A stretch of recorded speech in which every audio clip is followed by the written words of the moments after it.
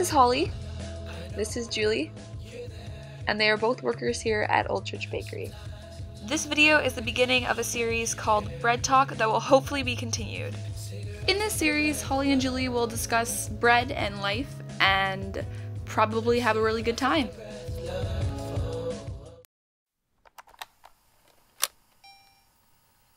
I asked Julie what kind of abilities the bakers at Old Church Bakery had to have and some things they had to do to remain successful and happy here at Old Church Bakery. Baking is its own thing entirely because I feel like it takes a lifetime. I'll never be, I might be one day like an amazing baker, but I'll never be able to ever know everything about baking. This sounds cheesy, but yeah, pick yourself up when you failed because you're gonna fail so often. Full fat milk. Cream and real butter and nice eggs from Nature's Pasta.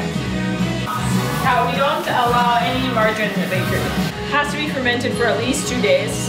Okay.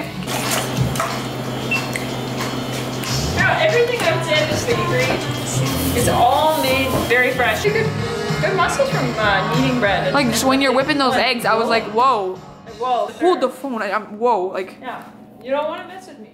I asked Holly and Julie how the bakery has affected them in other aspects of life. That it's the simple, everyday moments that I want to remember. It's with the people that you meet. Yeah.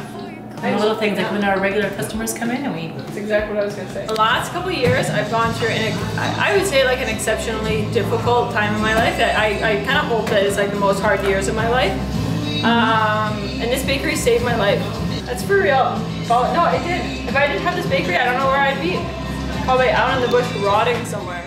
I asked Holly and Julie which customers the bakery had the biggest impact on. It draws in women that need something in their life. Especially women that maybe feel like they don't have very much, like maybe they have a kid and need to get out of the house more, or they're just going through a hard time. It's nice to, I don't know, I feel like this is like a welcoming, warm place. Huh. Yes, we've talked about that. Yeah. Like many of you are, I was curious as to what Holly and Julie's favorite breads from their own bakery were. In the mornings, I like pecan raisin toasted. But I'm like Julie, I like that whole wheat sourdough. And any of the new sourdoughs that they try. This is probably one of the most popular breads.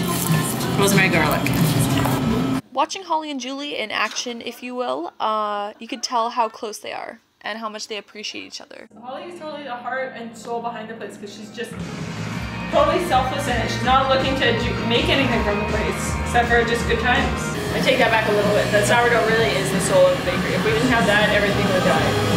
That's right. And then my soul would die.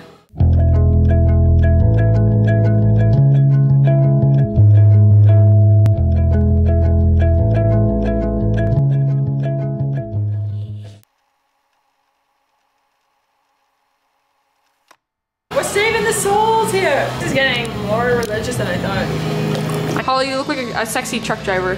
You do? Doesn't she? I wanted to be a sexy truck driver. Oh, we won't even get into my abs. That's a whole nother video, really. But, I'm serious. Old Church Bakery.